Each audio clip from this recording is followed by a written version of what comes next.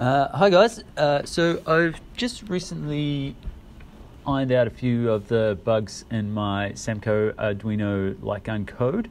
So I thought this would be a good time to just show you a bit of an example of accuracy and tilt correction. So I've just made up this little processor sketch here just to show you kind of how it works. There's a bit of tilt correction now, which is now working really well since the last update. As you can see, there is a little bit of latency that you get with these IR light guns, but generally it's pretty good. And to be honest, when you're actually playing it, you don't notice that latency at all. Well, I don't anyway. Yeah, so that's about it. That's basically all I wanted to show you guys today.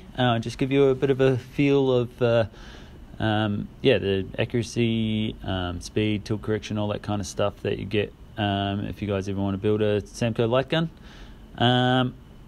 Obviously I've still got a heap of other videos to make. I've got a whole lot of emulators I want to show you guys how to set up. I'm sure there'll be more updates along the way.